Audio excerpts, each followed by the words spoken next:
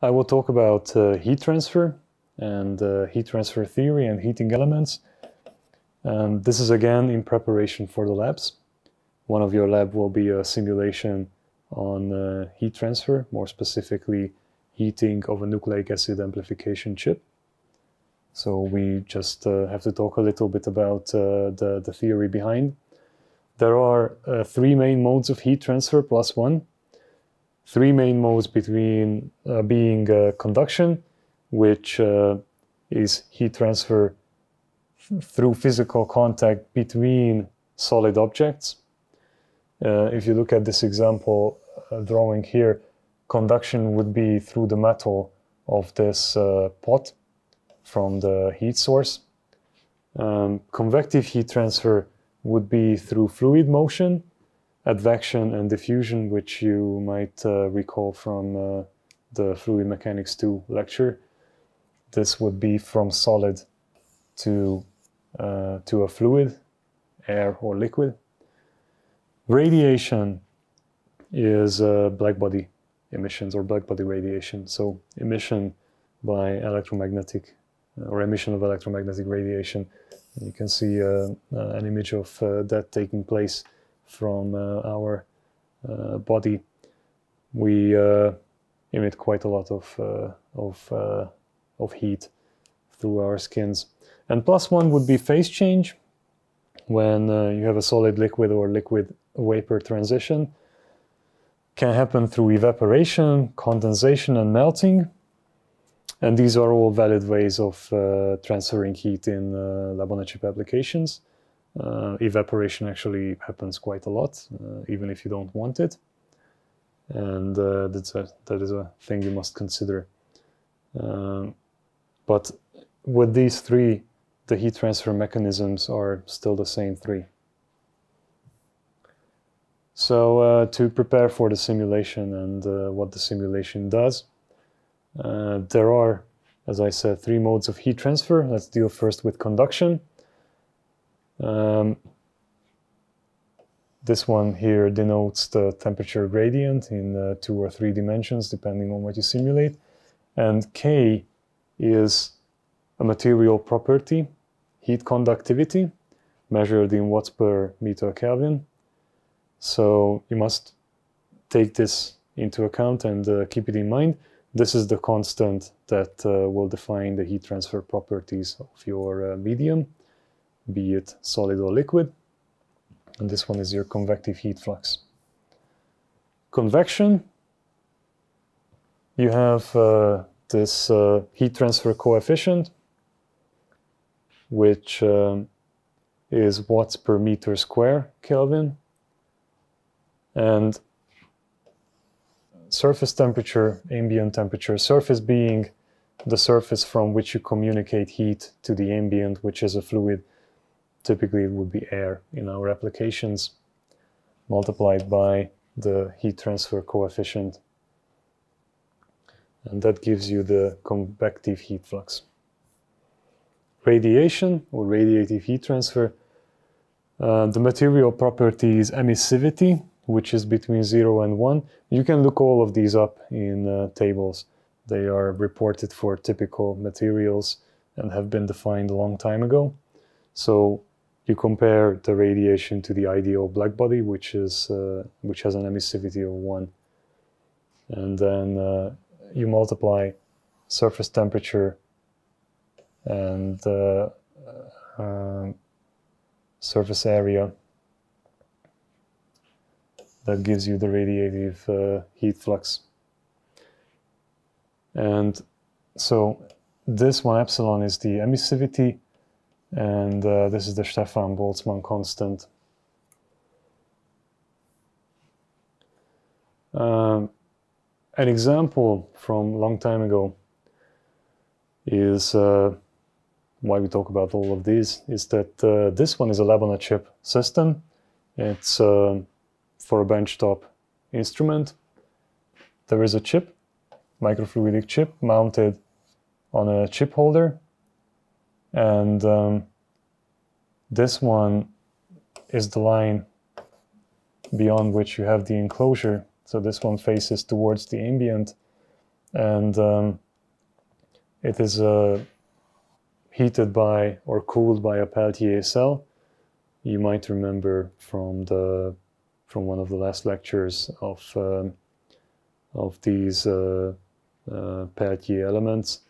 They are quite inefficient, but they can heat and cool.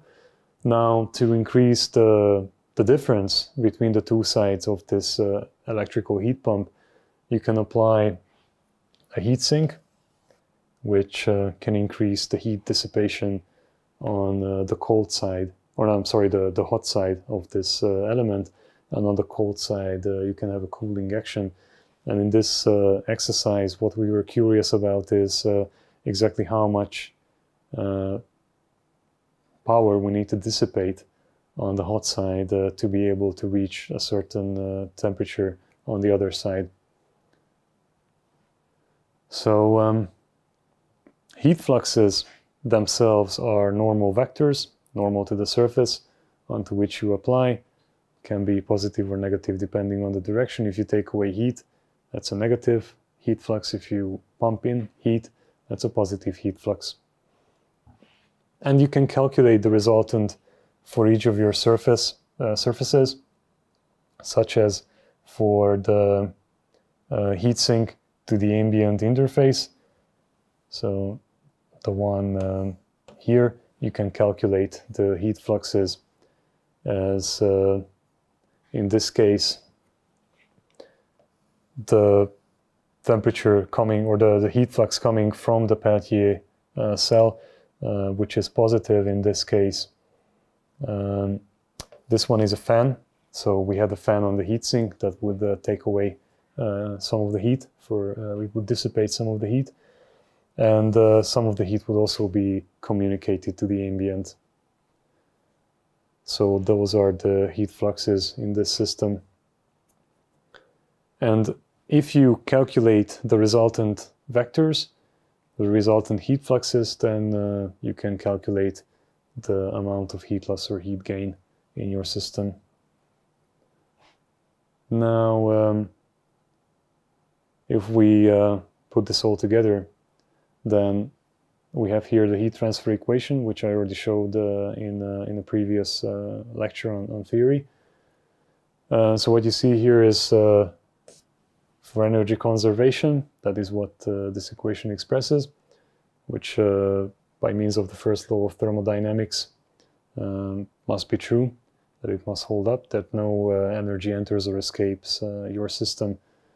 And this one assumes no mass transfer or radiation. So material properties are density and specific heat, or heat capacity, in joules per Kelvin. Density is kilogram per cubic meter or gram per cubic centimeter.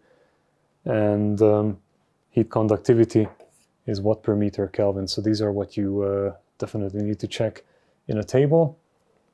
Temperature change over time, heat fluxes, and this one is your heat source or sink, external heat source or sink, or internal heat source or sink. So this is where the heat of your heater would come in. And heat flux here being the conductive heat flux. Joule heating, by means of Joule's first law, if a current passes through a conductor which has a resistance of R, it produces a heat of Q amount of watts, proportional to the square of the current and directly proportional to the resistance. And what you see here is just how a wire or a heating fiber can be heated up. So it's of course dependent, I mean the resistance is dependent on the resistivity, the length of your conductor, the surface area of your conductor, and so on. But if we write it down in a dynamic form, then the change of power over volume is equals current density times the electric field. So distribution of heating power, current density, and electric field. Current density being amperes per square meter, electric field being volts per meter.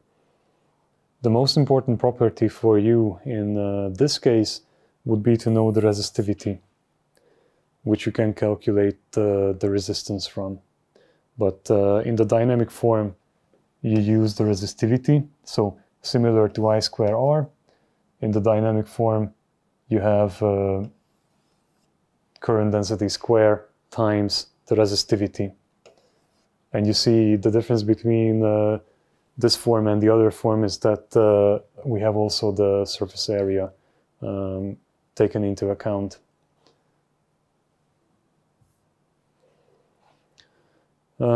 So, the different types of heaters that we commonly use. Resistive heaters rely on gel heating. They are widespread, simple and cheap. Mostly they are regulated by thermostats. Sometimes they are self-regulating, which you can check out if you're interested on the internet what this means. It's possible to make ceramic or polymer heating elements whose resistance increases greatly over a certain temperature threshold, and thereby they can control or regulate the input current. Thermoelectric elements work on the principle of the Seebeck effect, and these are electrical heat pumps technically, but very inefficient ones. The efficiency loss is because of that you cannot have an ideal separation between the hot and cold side. It's not possible to have perfect vacuum between these two sides. If you could, then these could be much more efficient, but you cannot. So some of the heat will always seep back towards the cold side from the hot side. So you create a temperature difference by a potential drop, or you create a potential drop by measuring a temperature difference. That's the way this works. You can also heat and cool, but you can also measure temperature with the Seebeck effect. Anyway, you pump heat through an electric junction via the thermoelectric effect, and this can also be used to cool. So if you have a good heat sink, then the cold phase can be cooled, and heat can be dissipated on the hot side by the heat sink. And induction heating is used in the industry by generating induction, or by induction generating heat in a conductor, primarily used in heavy industry. I'm not going to talk about that here because I have not yet met any application in lab on a chip that would use this, although theoretically it is possible. There is not really any reason to use it when most people can just get away with resistive heating, or if they need cooling, then they can also use thermoelectric elements. For research uses, yes, induction might be a thing that they can do. Nowadays, it might be more sensible when we have so many inductive chargers to experiment with inductive heating, if that is the application you are looking for. There are also other types of heating, such as microwave, infrared, even acoustic can be applied, but these are for niche applications. For the most typically used applications, the modalities I talked about are the ones that, or the methods that I talked about are the ones that are used. And chemical heating, that's an interesting one where you have an exothermic reaction, typically oxidation, that releases a lot of heat during the reaction, and you can use that to heat up your reaction liquid. And you can add phase change material that can, by the liquid solid transition, either carry away more heat or act as an insulator. And if it melts at a defined temperature, then it can act as the regulator. This one is just a resistive film heater. This one is a self-regulating enclosure heater with an aluminum profile and ceramic pellets inside that release the heat. So here are the various temperature control methods that people commonly use in lab on a chip. Chemical heaters rely on exothermic chemical reactions. Regulation can take place by use of phase change materials. Pros and cons are that they are cheap and simple, but they are hard to regulate. Because these exothermic chemical reactions are highly nonlinear, they release their heat really fast, and then the reaction just dies away. Self-regulating heaters are, and the thermostat-regulated heating assumes resistive heaters. So these are two ways that you can do it. While this one is an interesting thing and would be quite environmentally friendly, there aren't too many companies that can produce or that are willing to produce these elements because of the niche application. So you will mostly just meet the good old thermostat-regulated heating approach. In the case of self-regulated heating, the regulation is internal and open loop, where you define the resistance, temperature resistance profile of your heating element, and it is by means of the positive temperature coefficient of resistance for characteristic of these heaters that you use for control.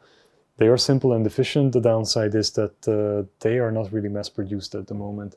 However, you can get mass-produced heating elements really cheaply for a thermostat-driven approach. And these are closed-loop control, the elements, but the downside is that you need a thermostat.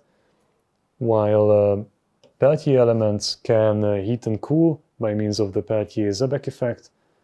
However, they also need an external thermostat, and they typically are quite expensive and inefficient in terms of energy. So in this video, I talked about heat transfer theory and commonly used heating elements in lab on a chip, and their working principle and a comparison between them.